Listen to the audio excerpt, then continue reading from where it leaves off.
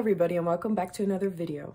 So in today's video, I'm going to be sharing with you how you can start your own abstract journal or your art journal or whatever you want to call it, and some of my favorite supplies that I've been using for my spreads. So I've been enjoying abstract art journaling so much. I've been having so much fun. So let's get started.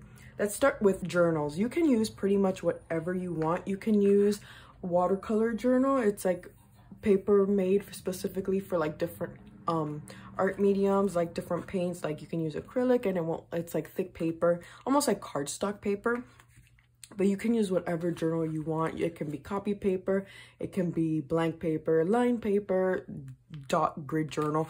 But I made this is my art journal that I'm currently using for my abstract spreads, and I made this. I did a video short on my channel on how I created the cover. This is just a cardboard piece that I had saved from like a cereal box or like a crayon box. So I turned it into my latest mixed media art journal, and I just love it so much. I love the size. It's the perfect size that I always enjoyed. And I made it with cardstock paper so that nothing seeps through.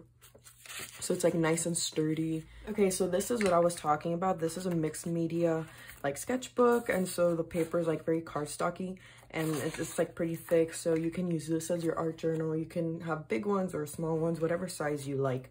But you can find that. Go to your local Walmart or like the dollar store. You would be able to find the journal that you need. Yeah, that's the first thing, is your journal, because you need something to paint on. Next is color. I've been having so much fun with color. Watercolor has been one of my favorite things, and also just paints. I've been loving just using paints. I was never a big fan of it because I always thought it was just messy, but I've been enjoying the messiness that comes with art. I love it. I love just my hands filled with paint and like marks when I'm painting. It's just, the process is just amazing for me. I love it. So this is the watercolor palette that I use. I don't know what I think this is the Mozart brand. I don't know. I got this at Hobby Lobby. Also, I'll link a lot of the supplies in this video down in the description below so you guys can check them out. I get a lot of questions asking where I get my stuff, so it'll be in the description. I also have like oil pastel crayons and like watercolor crayons. This is where you mark it, and then if you put water in it, it'll like turn into paint.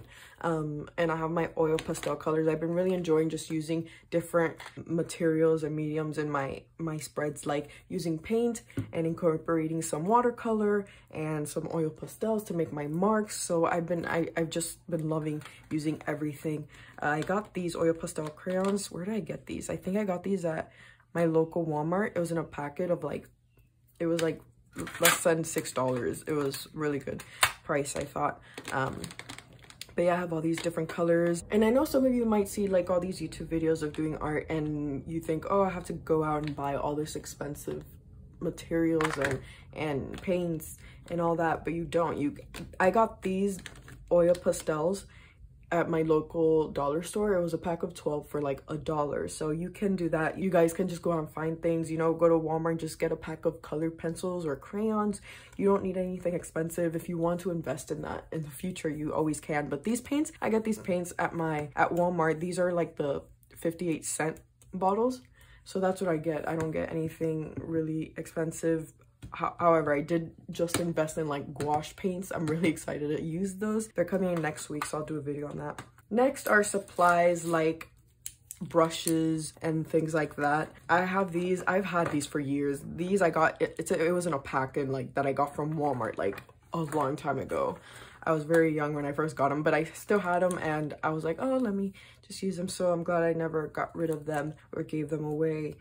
But I've been loving this little spatula thing. I love this. I've been using to kind of spread like my first layer of paint, like my black or whatever color I use. I love this. I like the effect that it gives. I like the way that it spreads. You don't have to use this. You can always use your fingers. I love that. I've been doing that as well, just using my fingers. I do that a lot with my white paint. If you've seen in my short videos, I use my white paint. I kind of just spread it around, do like little blotches of white. Excuse me. And recently I've been using just materials that I have around my room or like my house. So like this is a piece of cardboard, and you can use this to kind of make marks. So like I did that in a journal spread recently. So in this spread, you see this area, these like splashes and marks of yellow here. I used this piece of cardboard that I just cut out, and I kind of just put the paint and I just went around and made marks like that. So that's how I made my marks. I also like to use all the brushes are wet right now, but just like interesting brushes like this one, this fan brush. I use this to make my marks for my papers.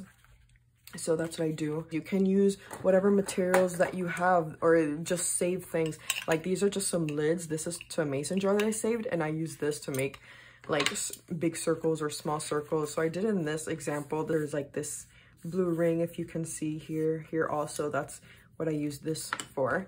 And you can just get like different size lids, and then you can have different size circles and all that. Like this was a piece of, what was this? This was like a roller thing, but I saved this, and it's like really good quality. It's like, I wasn't gonna throw that out. I was like, oh, that's like the perfect size circle that I always look for.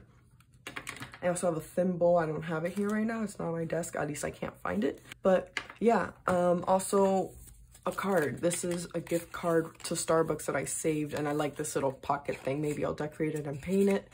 But this is what I use sometimes to like spread my paint. I did that in this video where I kind of just put some white paint and just spread it around like that. That's another way you can spread your paints if you don't have brushes. You can use your fingers, you can use whatever, just get creative. So those are some of the materials. Yeah, I think I'm gonna paint over that to make it cute. Now let's get into like papers and just extra items like that. So I've been reusing my like paper scraps. This is an old tea-dyed paper that I had. I also have, this is the parchment paper I was talking about. So I love getting parchment paper and then doing markings on it because I love the look that it gets. It gets like this transparency to it, which I really like. And I love this. This I did with my fan brush. This is just from like brown paper bags. So yeah, just save your scraps. Don't throw everything away. You can save your receipts or book pages or anything that's ripped, or you know, brown paper bags or anything that you're gonna throw out. Just grab them, put some markings on them, put color on it, and just have fun. And now you have like all these cool, interesting scrapbooking pieces of paper to add into your journal. Just have fun. I really like the way that this came out. This is done with a stamp that I had, but you can get like this. I could easily do this and just, you know, it's like pretty much the same size, and just like mark all over it, you know, kind of when it's wet, just kind of spread it around, and you know, you can get a really cool effect like that. Okay, so these are just my like plain basic colors. There's no markings on them, but ooh, I like this one. This one's very pretty. And for this stack, I kind of just put this pin and I kept them all together. So I like the way that that came out. That way, you know, they're all like together and they're not separate all over my desk where I can't find them later on. But ooh, that's a pretty color. I should do more of these colors. They're very pretty. Then I have my ones with markings on them. So yeah, you can use whatever material. What I love about mixed media art are all the different materials that you can use in your spread, like just using, you know, watercolor or paint or oil pastels or papers and stamps. Speaking of stamps, I will do that one next. I got this. This is like my handmade stamp version. This is from a saltines box I got, and then I wrapped some burlap or hemp cord around it, and it gives me like this cool effect here. Let me show you. So these lines right here, that's how I got that effect, and it's really cool. You can just get creative like this. Save a box, maybe add something thick, and then you could have like your own stamp and whatever it is. You know, I just put some paint and then marked it. But you know, just get creative like that. I just saved, this is just material that I just found, and I just, you know, just made something out of it, and it's just reused. And I really like the distressed look that it gives with like the rigid lines, and it's not perfect. I love that. So yeah, that's what I made, my own little or big stamp. So I'm gonna be showing you the stamps that I've made. These are ones that I made just with my stamp kit. You can get it on Amazon or maybe a craft store, but I really enjoy making my stamps. I love how they come out. They're not perfect. They have character to it, so I really enjoyed it. So these are the ones that I've made that I've been using a lot. Well, I've been using these two the most. I love these. These are so fun. I love, you can see them in all of my like abstract spreads. Let's see how many okay, I have one here. This is the flower. Then I like colored it in. I have another one there. And then here, see, these are the flowers that I use in like almost all my abstract spreads, and it's just super fun. I love them. They're so cute. Here I have some more. So I love the look that it gives. Again, I'll leave the stamp kit down in the description below if you guys want to check it out. But I also like these little X's that I made. They're super fun. You can buy stamps. Go to Michael's. They have like stamps. I don't know if my local Walmart doesn't have stamps, but you can also make them if you want. Maybe you want to get an eraser, because this is pretty much the same material. If you want to just buy the carving tool, you can do that. But, you know, just kind of draw a little design on here and just carve it out, and you have a stamp there. Again, you can just use objects for that, you know, like if you have an old lid to cap, or like an old cap from a pen, you can use that, make like little circles. You can use anything to do markings. So yeah, this has been one of my favorite things to use as well. Been loving it. It's been super fun. Next are my pens. I have been loving these. I use these in all my abstract spreads. This I use to like make markings, like wiggly little marks like all over. For instance, I love doing this. If you can see this like right here, like this messy circle, and just like all of these little squiggly like signs and all of that. That's what I use my pen for. So you can see them here. Try, if you see an abstract art spread, just try to look for the markings. So just like really wiggly and just random. So I have been loving that. These are just paint markers. I got these on Amazon. I've been loving it, the white. So I don't know, should I do an abstract spread with you guys? Why not? Maybe I should just do like one page. I'll just do this one page right here. So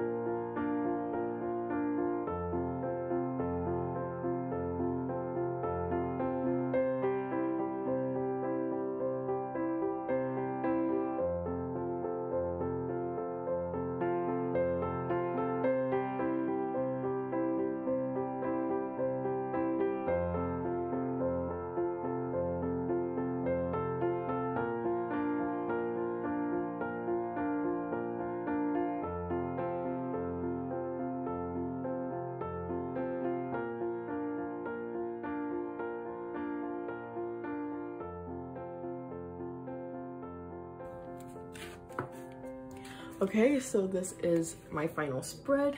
Doesn't need anything else. I love it. Very fun, very creative. So guys, take a go at this abstract art painting. Do marks, practice what kind of markings that you like. It took me a while to figure out what it is that I liked. What kind of marks. I really enjoy just using random objects. I love my stamp, it's my favorite, and I really enjoy the colors. I feel like my trick, because when I was starting abstract art, I would use too many colors. It would just be a mess. Actually, I'm gonna show you a spread. Oh gosh. Okay, so this was like when I was first starting to do abstract art journaling, and this, let me tell you, it's a bit much. This was my attempt at it, and yeah.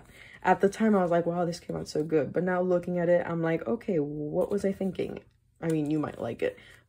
But for me, not so much, not my style. But, you know, looking back at it, I'm like, okay, yeah, my art style, abstract style has changed for sure. I love this. I love keeping it a bit simple, but still having like a lot of elements, different elements. I've used paper, I used paint.